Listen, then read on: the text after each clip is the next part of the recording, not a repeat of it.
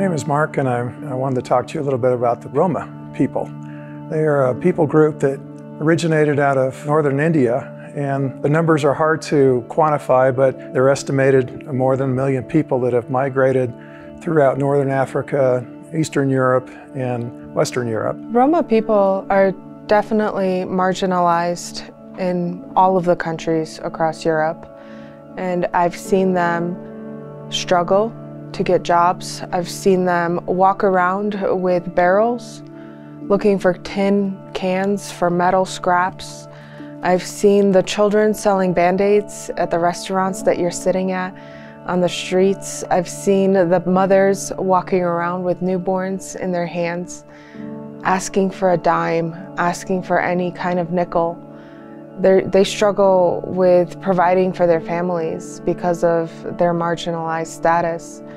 They don't have jobs, they don't have education because they don't have the money to provide for books or school uniforms. And because of the education, it's just a cycle. No jobs, no education, no education, no jobs. Oftentimes, they believe the lies that are told about them.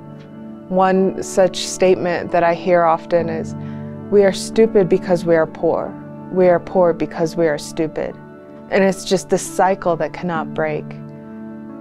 Unfortunately, it's a reality for them, and I've seen them struggle. One of the individuals that come to mind was a lady from the Roma community in Albania. As we were touring around, we came across her home, and she had a very severe speech impediment, and she had 3 small children.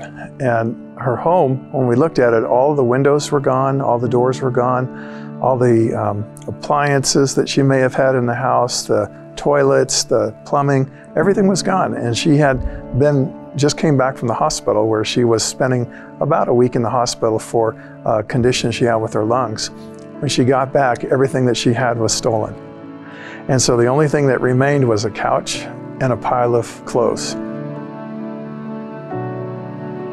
So it was raining that day, and the water was coming in, and she had no food. She had a little bag of rice, and that's all she had left. And so we immediately sought to take her and her children and get them into an apartment so that they could be safe and away from the elements. Through the gifts of the donors at World Challenge, we were able to provide Darina with a home that we could rent for her and her children, to get them out of the immediate danger that they were in. Their children go to a school that one of our partners runs, where they are provided a meal each day, and they're provided training, and it's really the only education that a lot of these kids get.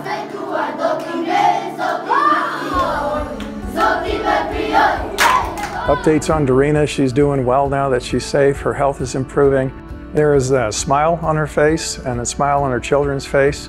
They are in a warm, loving environment in their home. They have shelter, they have food, they have the basic essentials. And so their outlook on life has changed from one of just fear and uncertainty to one now of safety. This is something that's a brand new experience for her family they've never had in their entire life.